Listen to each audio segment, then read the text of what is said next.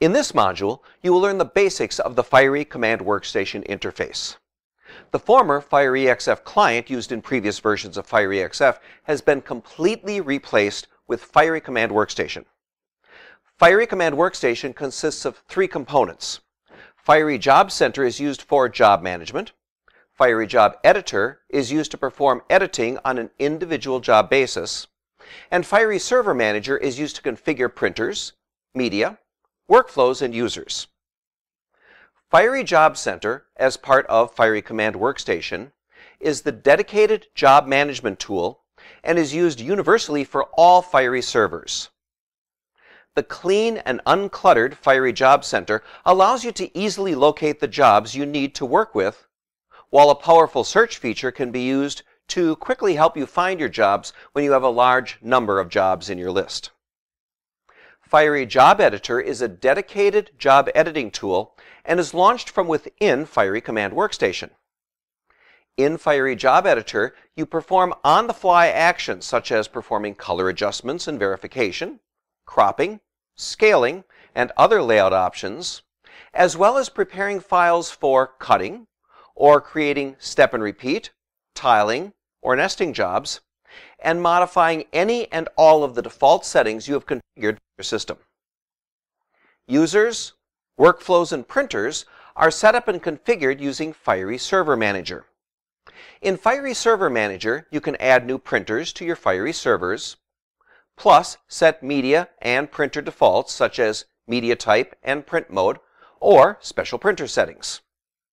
You can also configure the way that users can access printers, workflows, and media when importing files into Command WorkStation, and modify jobs once they are imported.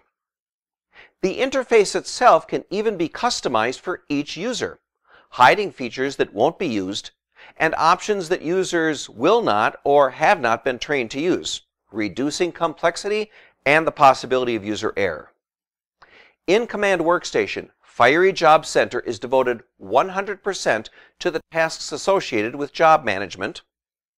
Fiery Job Editor is devoted 100% to the tasks associated with job editing.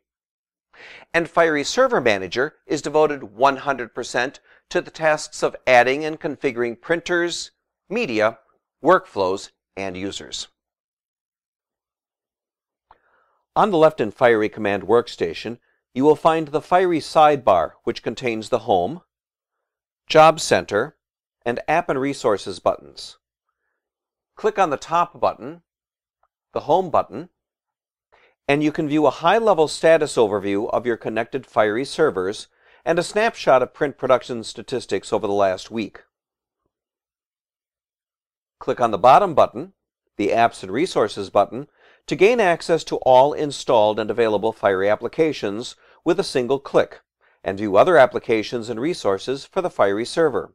You can also access free software trials and downloads supported for the selected Fiery server. There is also a link to learning.efi.com, the EFI learning site, which contains a wealth of Fiery wide and super wide training materials and Fiery cut sheet training materials.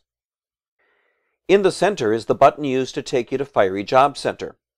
Fiery Job Center is the main Fiery Command WorkStation screen and is where most users will spend most of their time. Here you will view and manage jobs sent to the connected Fiery servers. In the left column is the servers list, which shows information about the Fiery servers that are currently connected or were connected to your installation of Command WorkStation, even if they are currently disconnected. Clicking on the plus sign to the left of the server name will expand a list of all printers connected to that server. Click on the plus sign to the left of a printer, and you will see a list of queues for that printer, along with the number of jobs in each queue. Click on the plus sign next to all printers, and it will expand to display the number of jobs in all queues in all of the printers connected to that server.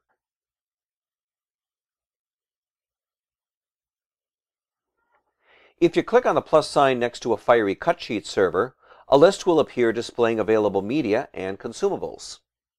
The display for each Fiery server can be collapsed to view additional servers. The server list is also a drop zone, which means you can drag and drop files to the queues in the servers list to import them.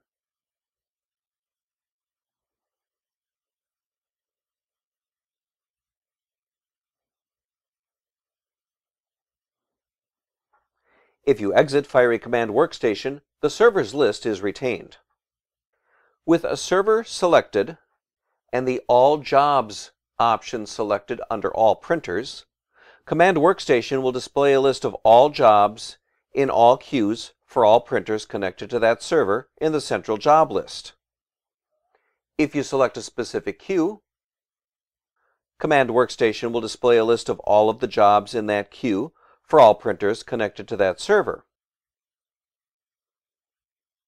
If you select a specific printer, Command WorkStation will display all of the jobs in all of the queues for that printer. Finally, if you select a specific queue for a specific printer, Command WorkStation will display only the jobs in that queue for that printer.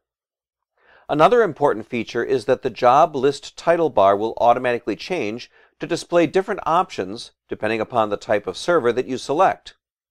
If you select a wide and super wide format Fiery server, you will have Import, New Nesting, Print, Print and Cut, Delete, Color Tools, Color Editor, and Verifier icons available. However, if you switch to a server that is connected to a Fiery cut sheet printer, you will have Import, Print, Properties, Preview, New Job, Delete, Calibrate, Logs, Paper Catalog, and Start Sample Print icons available. Command WorkStation will automatically configure the toolbar to display only the tools that can be used with the type of server you currently have selected, either cut sheet or wide and super wide format. In the job list, you can click on any of the header items to sort the jobs by that specification, such as date, job name, or by the information in any other column. Click again to reverse the order of sorting. Right-click on the header bar, and you can add or remove various columns.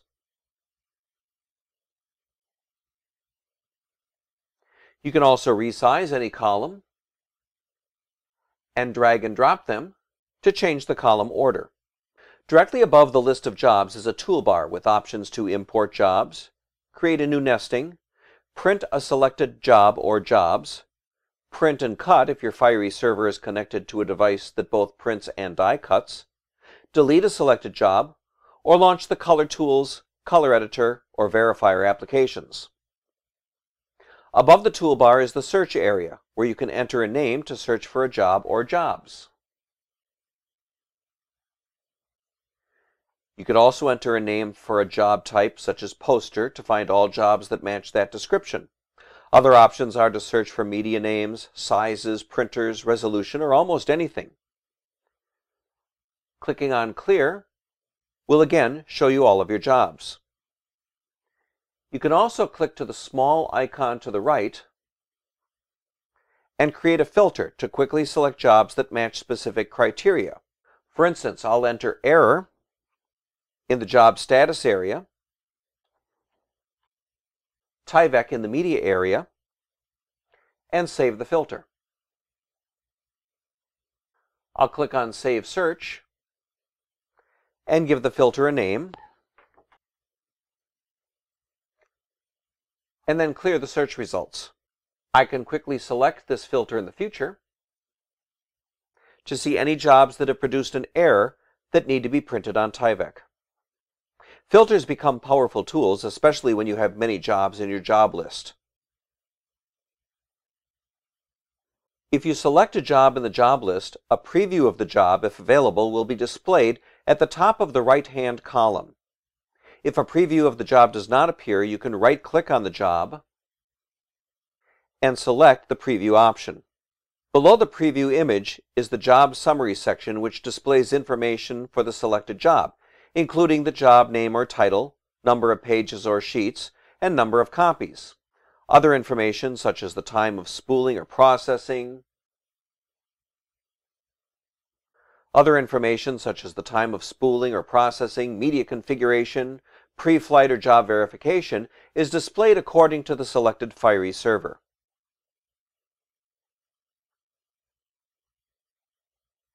You can edit some of the job property fields by clicking on the pencil icon, such as changing the number of copies required.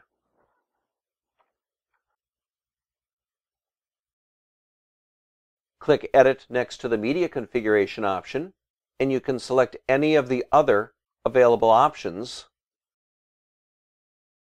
available for that printer. Back in the job list, the first column displays a graphic and associated text indicating the status of the job.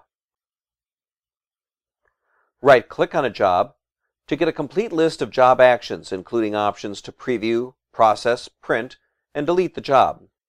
Select Job Details, and a window will appear and display information returned from any EFI printer, including ink and media consumption, plus rip and print times. A set of status bars at the top of the Fiery Command WorkStation interface will show the progress of file processing and printing.